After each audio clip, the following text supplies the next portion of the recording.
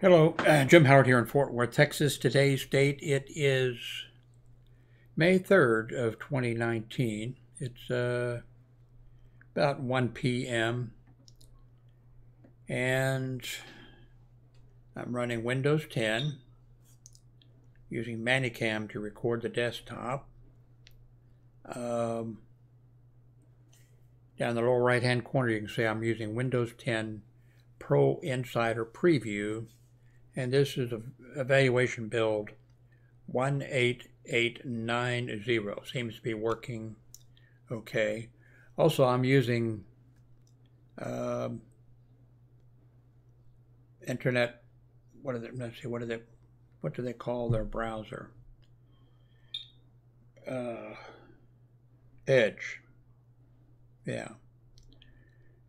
And it's working okay. It's been working okay for me. And the new one here with the chromium, everything is working good. So maybe from now on, at a certain point, when you install Windows 10 or whatever you're doing, you won't just have to use their Edge to go and download Chrome. You can just go ahead and use their Edge browser or whatever they decide to call it.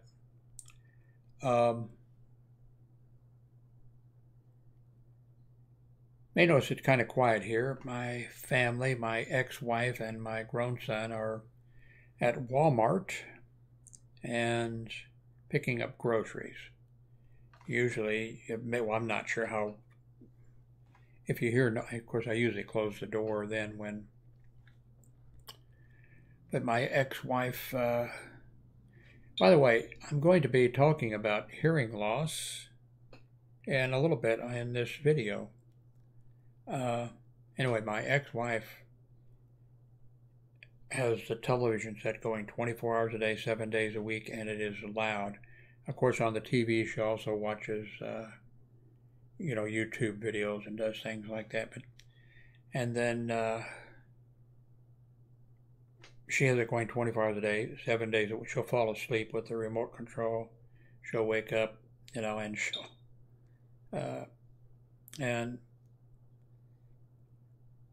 she'll be watching a movie or something, and she'll fall asleep, and the thing will run. Then she'll wake up at some point, and then she'll rewind it and go back to, wherever she fell asleep or whatever, and it'll go again. So I'll go into the area in there. She has her bedroom right in the dining room area, and so it's right next to the kitchen. And I'll go in there and I'll see some terrible movie. I only like certain kinds of movies. Maybe all of us are that way, but I really just like certain kinds of movies. And she has these other, and not just movies, but crappy shows, 600-pound people having their operations and that kind of stuff. And I hate that. And I hate reality TV, and I hate the shows where they audition people, The Voice. Well, The Voice I don't think she watches too much, but I just hate all the crap. But it's not just, I'm not subjected to it once, but because she falls asleep and rewinds, I see the same. I go in there to get food and snacks and that kind of stuff, and I'm subjected to it. But anyways, it's kind of noisy a lot of the time. Now my grown son, his bedroom where he has his computers and stuff right there, he doesn't have them up, but anyway, so I'm thinking you'll see this is going to be a test of it. See if I have a here it is, the Panasonic G7, and it's not brand new. Well, it's brand new, but I haven't used it.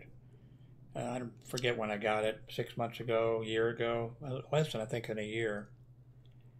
Really nice camera. I really wanted it. Panasonic G7. And I really haven't been, and it has too, I could use a better, it comes with this, I forget what, 50 millimeter, whatever, which is basically perfect for video blogging. but I could, but I don't want to spend the money for, you know, but I need another lens if I'm for other purposes. But anyway, I really haven't been using the camera. You'll see some videos on here, but not very many where I use this, very few. It's like a virgin camera, hasn't been used. So I want to start using it. So what I'm thinking about doing is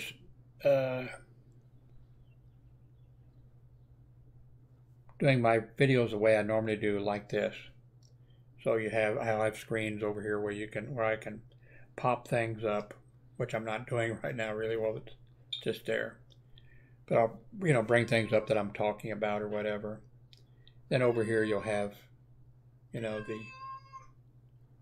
they're going to be home in a little bit, Dee Dee. They'll be home in about 15 minutes, Dee Dee. Darlene and Jimmy will be here in a little bit.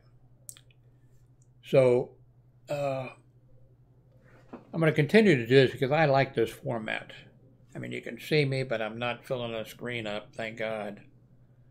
And I have this where I can pop up when I'm talking about something, or you actually go do a search. If I'm talking about something, we can say, hey, you know, and I can show you some things.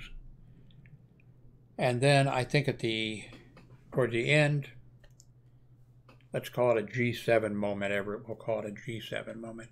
At the end of every video, maybe I'll go to my G7 camera, and unfortunately, you're going to have me full screen,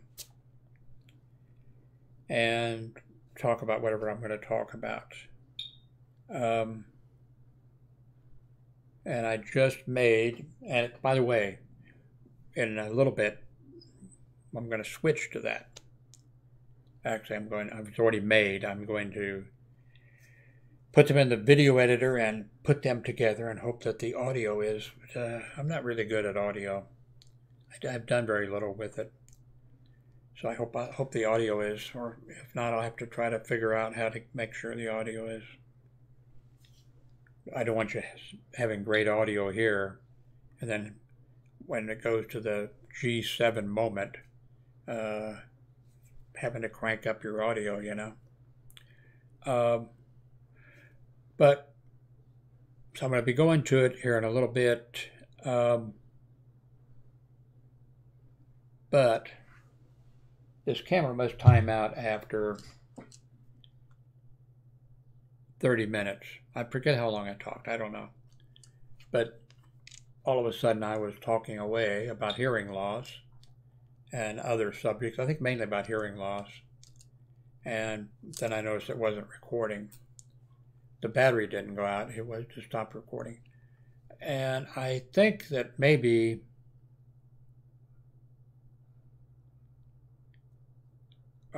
I'm not sure. I have this red button I need to look up. I've forgotten. I think if I push the red button, maybe it records without stopping after 30 minutes. Or maybe there's a setting where I can tell it to keep recording. It seems to me that when I first started out using this camera and I hit the red record button, what it did was it went to the settings. It had something to do with settings, because when I have this set on like video mode on the dial here at the top, you know, and I press the shutter button, then it's using the video mode settings. I think when I hit the red record button, I have two other Panasonic cameras, and I think one or both of them have the red button on there. When you hit that, it records the video. But with this one, I think when you hit the red button, it changes the settings to something else, because I was trying to do some recording with it, and I got the settings just all right. And then if I pressed just the shutter button, fine. But if I thought, well, I'll hit the movie button, the red one, you know, I hit that, and it changed, it was too dark or whatever. So I need to look into that and figure that out. But And oh, and so here the problem is going to be, in just a few seconds, I'm going to go to my G7 moment. And I think mainly I'm talking about hearing loss. But you're going to all of a sudden, I'm after maybe 30, I'm sure 30 minutes or something of me blabbering about everything and not being, and I can't remember now even what I talked about. It's just going to abruptly end.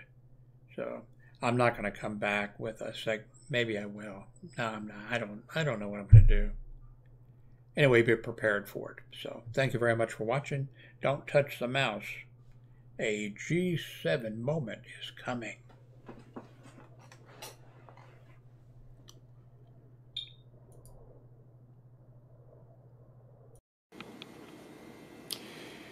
Okay.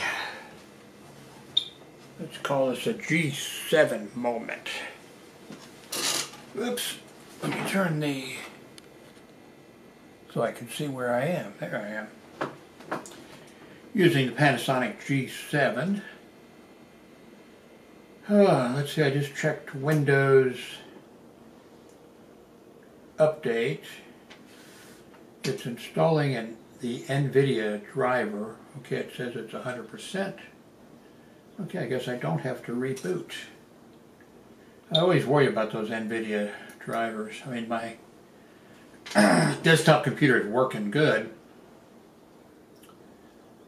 but sometimes you get these notices for a NVIDIA driver, and sometimes things don't go well. I think what I'm going to do is, well, I may change my mind, but I think what I may do is make the sort of videos I've been making. So I'll be using the desktop computer and split screen, sort of, well, no, just a video insert up there using my USB Logitech camera. And then perhaps at the end of the video doing this type of stuff that I've been doing, go to what we may call a G7 moment, where I'm using my Panasonic G7 camera, and so you have a full screen living color. Problem is I'll have to make sure that, and then I'll have to splice these together, and I'll have to make sure I get the equal volume setting. So we'll see. Maybe that's what I'll do. I come up with ideas or plans, and then I don't, make a video a day, which I don't do. Do different, come up with different ideas, and like live stream every day, whatever, and then I just don't follow through with them for one reason or another.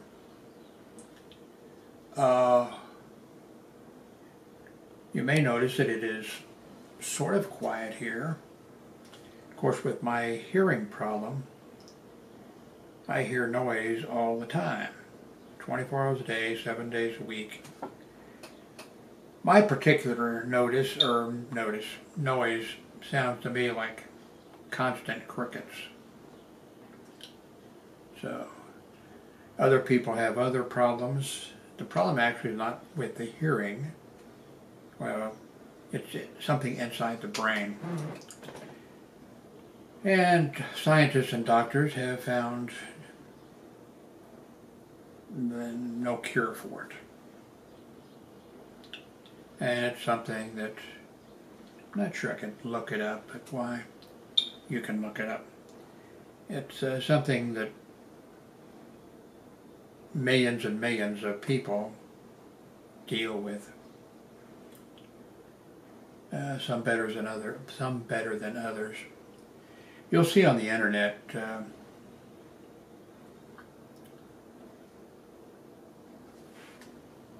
things, people have, oh, okay, here's what, nothing really works. So it would be nice not to be hearing crickets your entire life, or whatever your particular, whatever it sounds like to you. But on top of that, I do have hearing loss, and I've had that since, I don't know, I was second or third grade when I was a kid, in both ears. It's not that people have to talk to me louder. That's not the problem. The problem is their tones, the range, and it's different in each ear, which makes things more complicated and worse. So I've always been interested in high-tech stuff. I had, the early watches and stuff like that, and with the alarms, and had the little one that took a little, looked like it was gold, but was, pen that came in, and there was a calculator on it, you could do stuff. And I had the ones to measure your heart rate and all that type of stuff, always into that kind of stuff. The problem is with those watches, that tone that it put out for an alarm or something like that, totally not in my hearing range. So I'd be someplace and people would be looking around or whatever, and then they'd say, "Is that your watch or something?" And then I could see it maybe flashing or something. Oh, okay. Because I positively could not hear it. Especially I'd be on an elevator or something, and the thing would be going off, and I guess it'd be loud in the other. I wouldn't hear a sound. One hospital I worked at on the midnight shift, I worked there altogether 11 years, and during the wintertime for the first few years, the boiler would go out. If the boiler went out, no heat, no hot water, all types of stuff. And there was no maintenance man at night. So the maintenance department put in an alarm down outside the door of the plant operations department. And half the hospital away, I'd be down in the emergency room, and occasionally, the ER doctor would be looking around, the ER nurses would be, Then of course it got eventually where they knew, "Hey Jim," So, but anyway, they'd say, like the doctor would say, "Jim, what's that sound?" "No, what sound?" "Sounds like an alarm." I said, "Oh, I'll go check," and I'd go down. I'd actually walk down, and I would have to get almost to the plant operations door before I would hear that alarm. And the problem with the hearing loss is the brain, it rewires itself. The brain is really fantastic, But this is not fantastically good. This is, well, maybe it is. I don't know. But the brain rewires itself. That's why I understand if you get hearing aids, you get a hearing aid or whatever, get hearing aids, the brain has to then rewire itself back a different way. So that takes a little bit. And so with my hearing loss, the problem is my brain receives, like you, if you don't have hearing loss, or if maybe you just have hearing loss, but it's the same in both ears or something, I don't, let's say you don't have hearing loss, and you're sitting here at the desk, and you have maybe something on your monitor here, maybe you're watching a Netflix video and you got the, the volume down, and maybe there's something, they're cutting the grass outside or something, and somebody comes to the door and says something to you. If you don't have hearing loss, your brain tunes in on that and you hear what the person is saying. If somebody were talking to you also, and pops up on your screen a weather warning or something rather, and you'd see, you know, and you might not hear what this person was saying because this is a warning, you know, amber alert or tornado warning or whatever it is.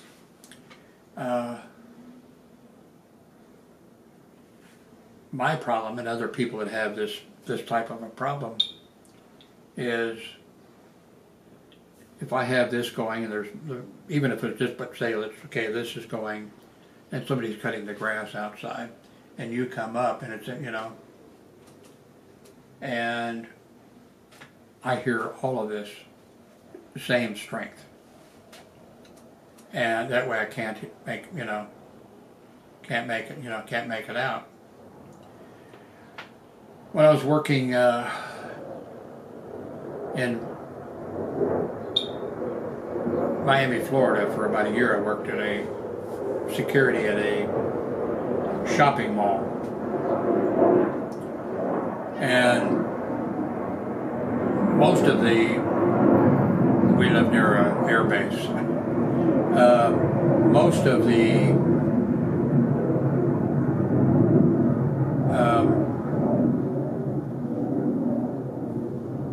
other people I worked with spoke Spanish, which I did not speak Spanish. And also, a lot of them, I didn't realize at the time, a lot of them who spoke Spanish didn't understand as much as, you know, and also when it came to, say, writing a report or whatever, in English or whatever, they had more. So there was several of them that would have me either check their report or, you know, ask me what I thought they should. But, so on that shift, the supervisor liked to have me in dispatch sometimes because some of them that spoke Spanish had some kind of problem with, you know, with English. Well, I tried to explain, well, after the first, you know, time or two put in dispatch, tried to explain to supervisor. Supervisor just could not comprehend it. That was just a terrible position for me to be in because there was the telephone that would be ringing. People, there were alarms. There were alarms.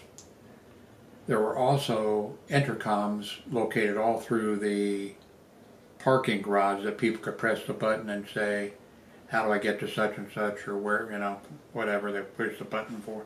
You know, I mean, if there was a problem, you know, they'd push the button. So you had the telephone, you had the alarm system, you had the intercoms that would be going off. The supervisor might be sitting over there talking to another security officer. Was there a scanner going? There was just all sorts of stuff. And those things were all coming to, and the phone would ring, or let's take the phone. The phone would ring.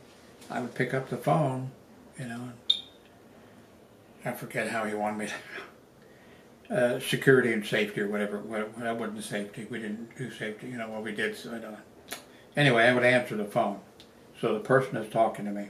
Now you are a person who don't have that hearing problem. All this other noise is going on, but your phone is up to your ear, and you hear what is going on. I had the phone up to my ear. The person is telling me what to think. I can't hear them. I mean, because I'm hearing everything else. I'm hearing the supervisor over there talking to somebody, people pushing carts up and down the hall, monitor going. I couldn't hear them. And tried to explain that to the supervisor. You know, I really should not be in dispatch but he really just couldn't understand it and comprehend it. It's a real pain. I had that, you know, problem, my hearing problem, since I was in grade school. My parents, I remember at least 2 years of school, because kind of surprising because it was a Catholic school. We didn't have resources or anything, but so I guess they had somebody come in, and a class would go into the library, and they put the headphones on. We'd put the headphones on, and then we had some kind of a, in front of us, and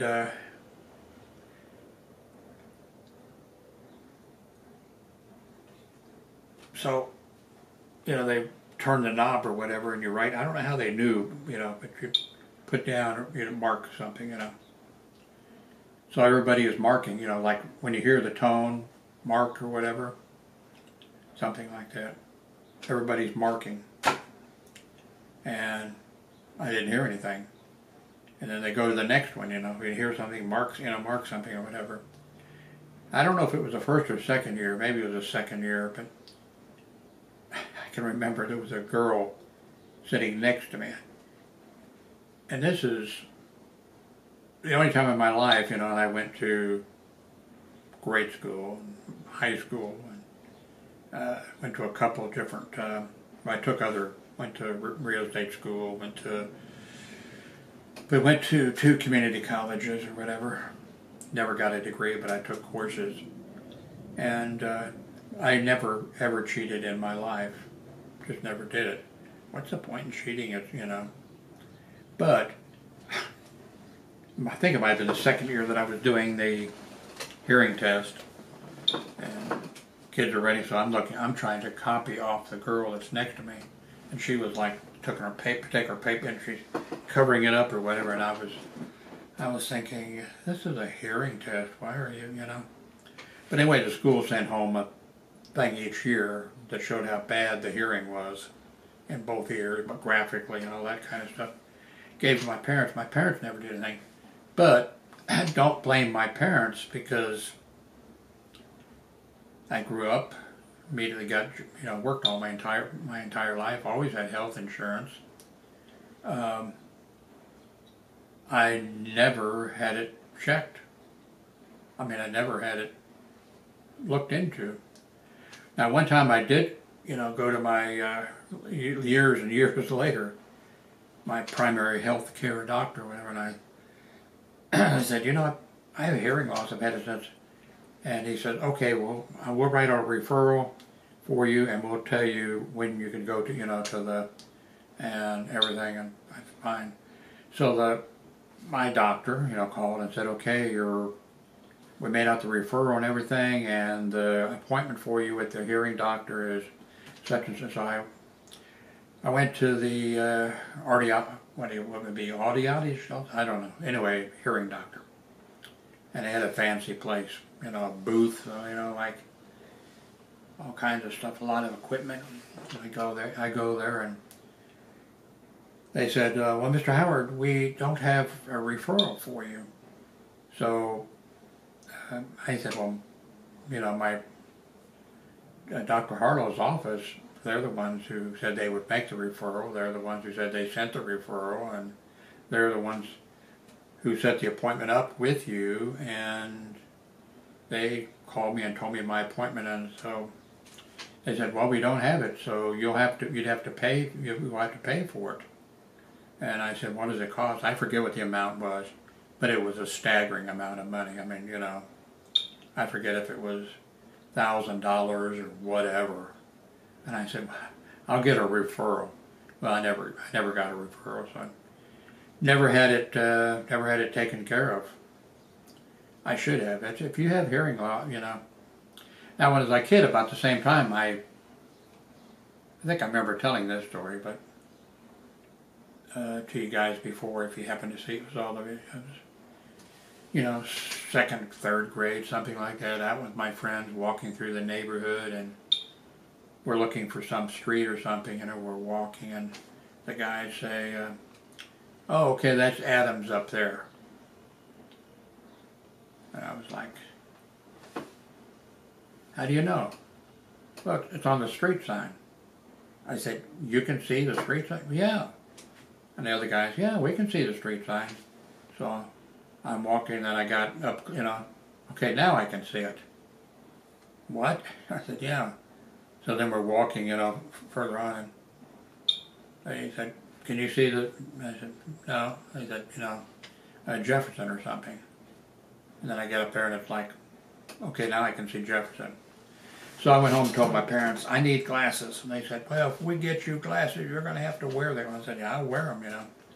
So as soon as I got, you know, glasses, you know, went to the eye doctor and had the prescription and had the glasses made, I put them on and I continued to wear them all my life until many years later.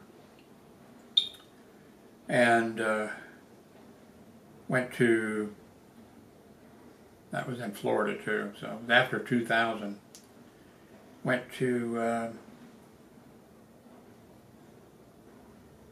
you know, went to the eye doctor and he says you need bifocals. So he said, do you want the no, you know, no, I said, yeah, you know, so they made the glasses that way and I just couldn't, you know. I said, went back, said, okay, give me the, you know, the thing. That didn't, so I just wore the glasses when I just wore glasses when I drove. And that was a bitch too, because I guess that's when I just said, give me a regular, I mean, forget that, you know. But then, of course, when I was driving, it's fine. But then if I looked down, or, you know, just, I couldn't tell what the, you know, speedometer was on or whatever. That was just, and I just used glasses to drive. I haven't been driving for years. I don't wear glasses. But now my sight is getting worse. So I gonna have to, I guess I'm gonna have to have some glasses made up, I guess, before long. I can't even blame it on getting old because, you know,